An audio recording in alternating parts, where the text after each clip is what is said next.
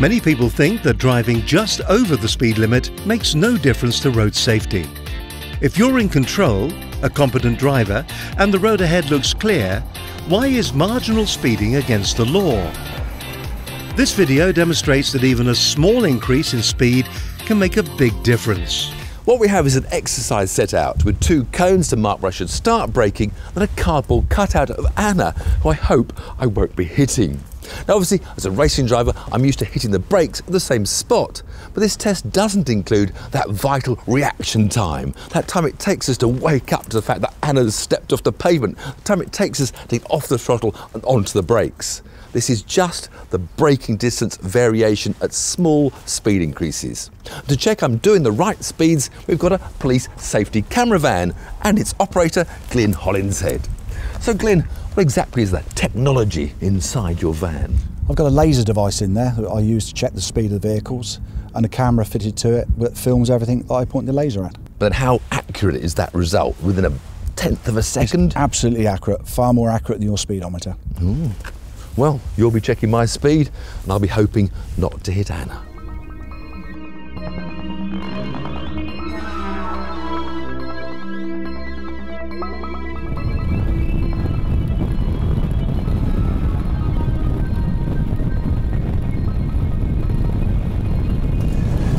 Okay, I've had my speedometer checked and calibrated.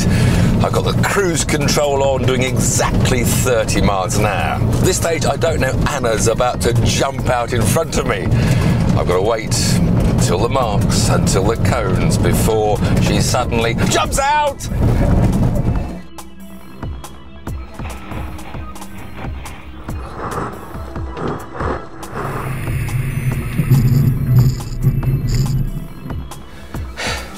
Hello Anna, glad to see you still standing.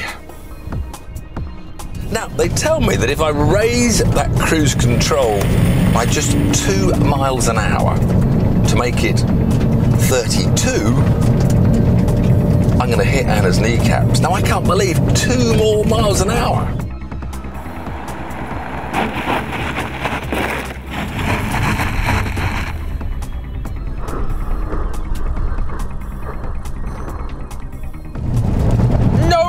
Anna! I'm sorry. I'm sorry. I'm sorry. I'm sorry. You're right. Now, knowing I hit Anna's knees at 32, I'm not sure I want to do this. 3 more miles an hour. This is still only 35 miles an hour. 35 doesn't sound that fast!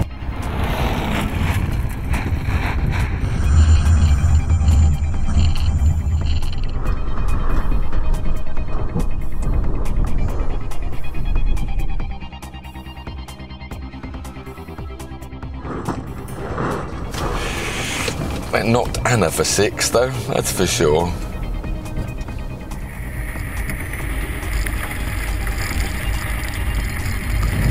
Now, I don't really want to do this. I'll go 5 miles an hour more.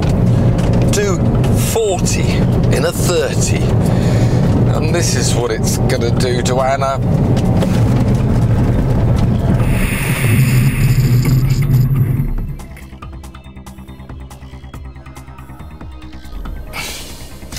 An awful lot of damage.